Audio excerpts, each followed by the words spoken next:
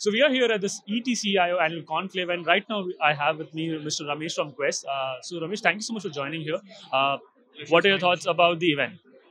Oh, this event has been fantastic.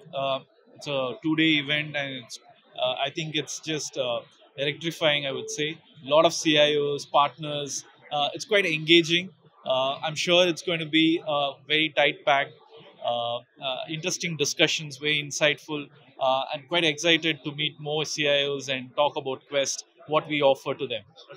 On that note, how do you see this importance important for CIO community or any tech community, be it you or be it others as well? Uh, Quest is an IT automation company, and we've been focusing on multiple areas. Broadly, I would say cybersecurity, the IT operations, and the data operations.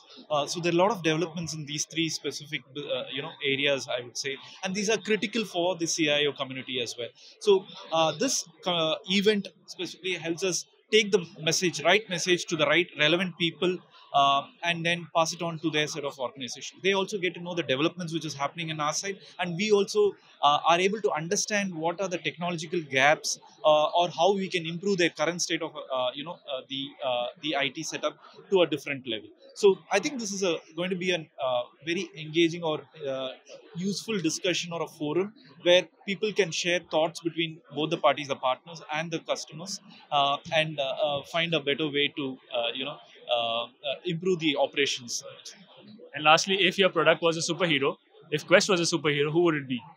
Superhero, I could think of Superman. Got it. And why?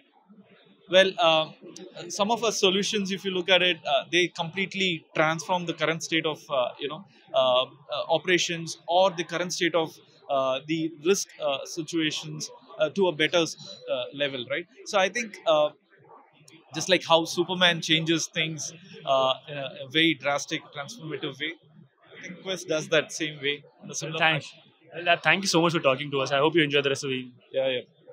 Thank you.